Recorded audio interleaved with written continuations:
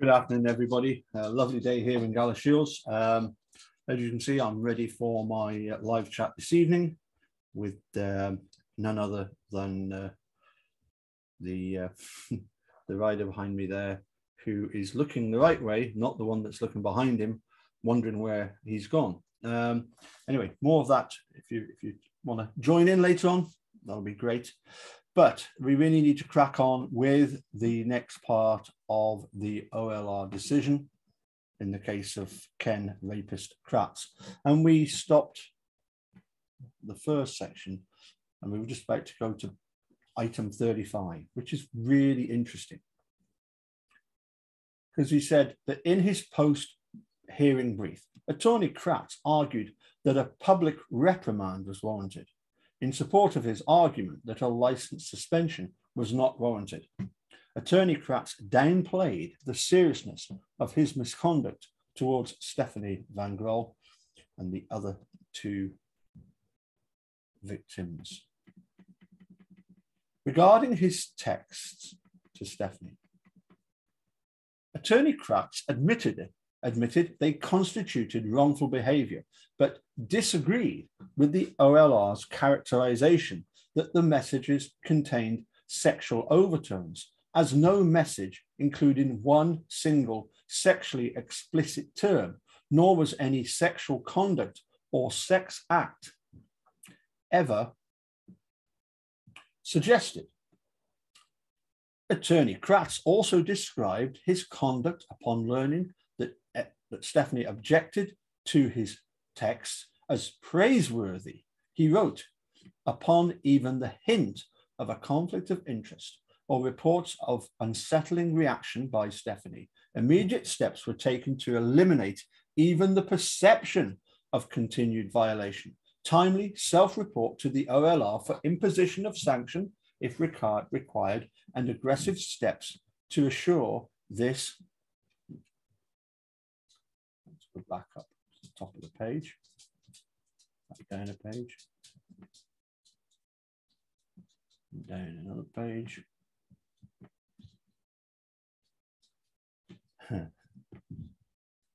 Stupidity never ever repeated itself. That is the attorney response, that discourse should praise rather than punish.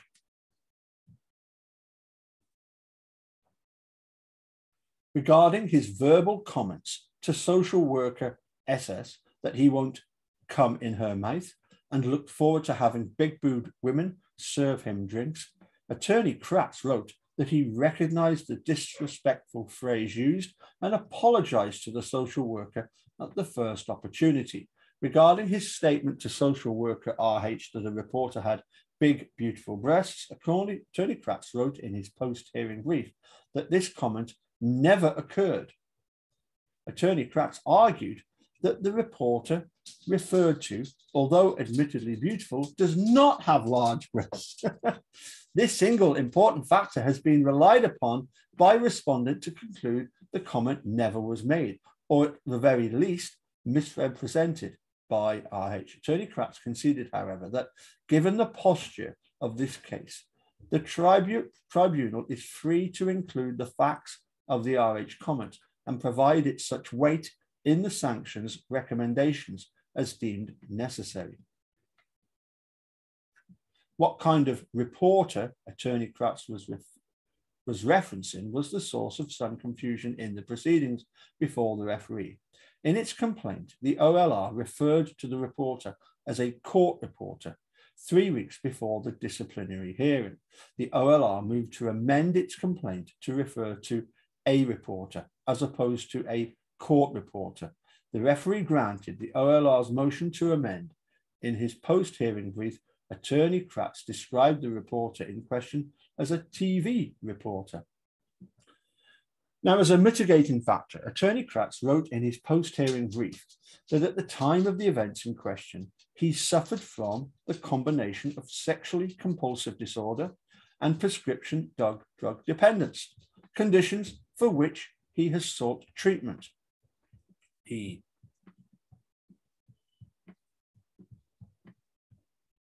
also claimed that he wanted to settled the case early in the disciplinary process, but the OLR refused to do so, in part because it is apparently more concerned with how they look in the zealous pursuit of an attorney pelt rather than what result should be reached. On July 30th, 2012, the referee filed a report and recommendation. In considering the appropriate discipline, the referee weighed various aggravating and mitigating factors. The referee noted as aggravating factors that attorney Kratz acted with a selfish motive, that Stephanie was a vulnerable victim, and that attorney Kratz's misconduct was particularly inexcusable in light of his considerable legal experience and his previous leadership on issues pertaining to victims' rights. The referee assigned neutral weight to attorney Kratz's self-report to the OLR of his misconduct involving Stephanie. The referee wrote that at the time of the respondent's self-report, the cat was already out of the bag, so to speak. Stephanie had gone to the police had contacted the Wisconsin Department of Justice, and that agency urged the respondent to self-report to the OLR. The referee found that these circumstances significantly undercut any claim of virtuousness by self-reporting. The referee noted a variety of mitigating factors, which in summary fashion are as follows. Kratz has no prior disciplinary history. He apologized to SS for his vulgar comment shortly after making it. He has never attempted to justify or defend his conduct towards SGV. He cooperated with the disciplinary proceedings. He previously enjoyed a good professional reputation and engaged in significant volunteer activities within the legal profession. He has been diagnosed with and sought treatment for narcissistic personality disorder and sexual addiction. He was abusing the sleeping aid Ambien, the painkiller Vicodin, and the anti-anxiety drug Xanax at the time of the misconduct.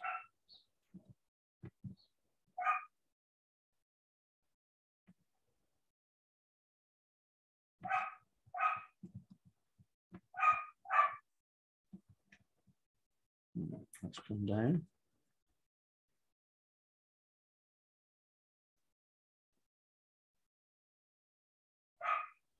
He subsequently sought treatment for his substance abuse issues. He voluntarily obtained a mentor attorney through the State Bar Wisconsin Lawyer Assistance Program, who reported being impressed with attorney Kratz's character and commitment to recovery, and he had suffered substantial collateral consequences from his misconduct, including considerable negative publicity. Oh dear. The loss of his district attorney position. Oh dear. Get the violins out. And significant financial difficulties. Yep, Kratz, you buried two people alive. After weighing these aggravating and mitigating factors, the referee recommended that Kratz's license to practice law should be suspended for 4 months. In support of his recommendation for a lighter sanction than that proposed by the OLR, the referee emphasized the number and weight of the mitigating factors in this case.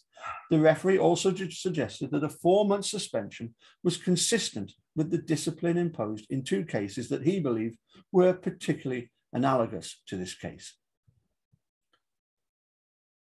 Assistant District Attorney publicly reprimanded for having spent numerous hours viewing pornography on his work computer, lied about the source of the pornography and the extent of his viewing, used the state's email system to send and receive sexually explicit email messages, and made inappropriate comments to a county employee in a work environment.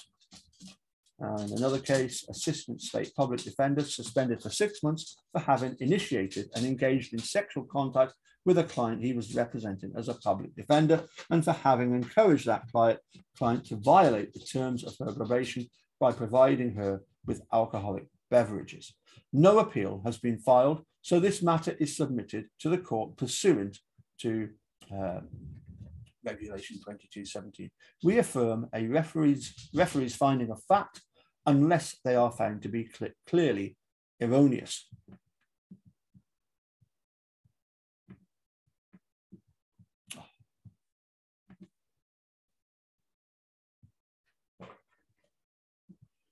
Right. we review the referee's conclusions of law on a de novo basis. We determine the appropriate level of discipline given the particular facts of each case, independent of the referee's recommendation, but benefiting from it. State regulation states as follows: if no appeal is filed timely, the Supreme Court shall review the referee's report, adopt, reject, or modify the referee's findings and conclusions, or remand the matter to the referee for additional findings, and determine and impose appropriate discipline. The court, on its own motion, may order the parties to file briefs in the matter. Now, after reviewing the record, we conclude that the referee's factual findings are supported by the record, and we adopt them. We also adopt the referee's conclusion that Attorney Kratz committed the 6 counts of misconduct described above. With respect to the appropriate level of discipline, we agree with the referee that a 4-month suspension is necessary discipline for Attorney Kratz's misconduct in this matter. Attorney Kratz's conduct towards Stephanie was appalling. Through a series of wheel-dealing text messages, Attorney Kratz attempted to convince Stephanie, a domestic abuse crime victim and witness, to enter into a sexual relationship with him while he was prosecuting the perpetrator of the domestic crime. Stephanie felt leveraged by Kratz's sexual entreaties. She feared that if she failed to respond to him, he might take action in her domestic abuse case that could potentially adversely affect her. This was exploitative behavior, harassing behavior, and a crass, I like that word, crass placement of his personal interests above those of his client. The state of Wisconsin, Attorney Kratz's comments to social worker SS while he served as a witness in one of his cases, while she served as a witness in one of his cases. Going up to the top here.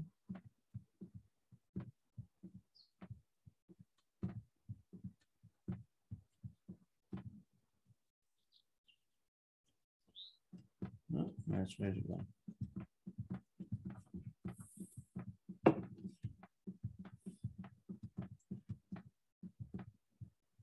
No, it must be next one of his cases. Let's go back up.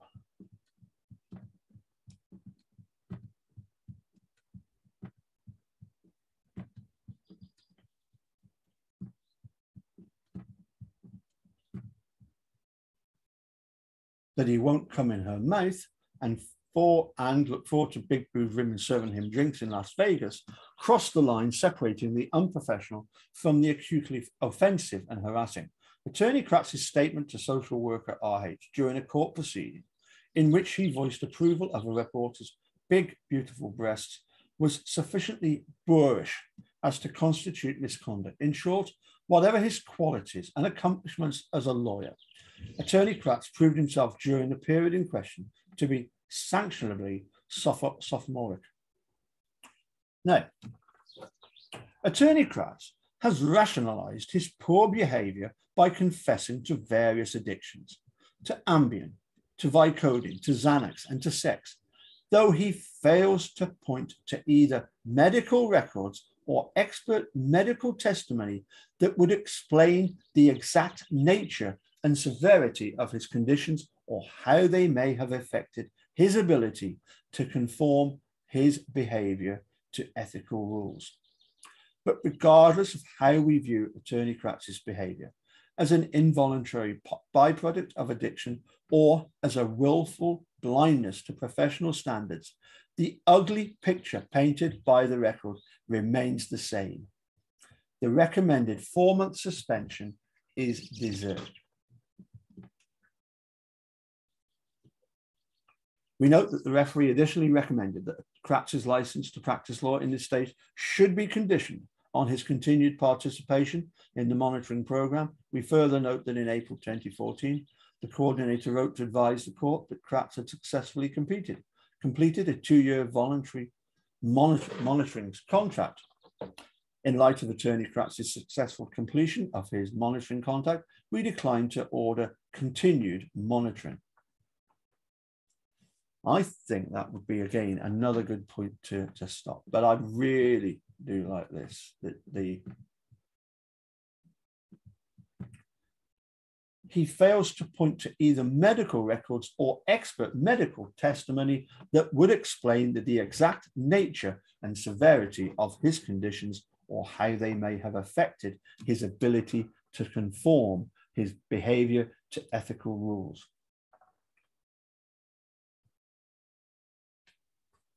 He can say that he's taking these drugs. How can he prove it? How can he prove that he was taking these drugs? You know, he's proven, yes, that he has this addiction to wanting to make women who are very, very vulnerable, very subservient. Yes, we get that. That's, you know, that's typical of a sexual predator. Anyway, I think I've read enough about Ken Kratz. It just gets me annoyed every time I read the rubbish that he's put out there. You know, telling everybody that he's self-reported and he's done everything he can, realizing the seriousness of the situation. BS. Right, I'm going to go and I'm sorry if you heard the dogs barking upstairs. Well, one of them in particular. She does like the sound of her own voice. Anyway, I'm going to shut up. Catch you all again soon. Take care. Bye for now.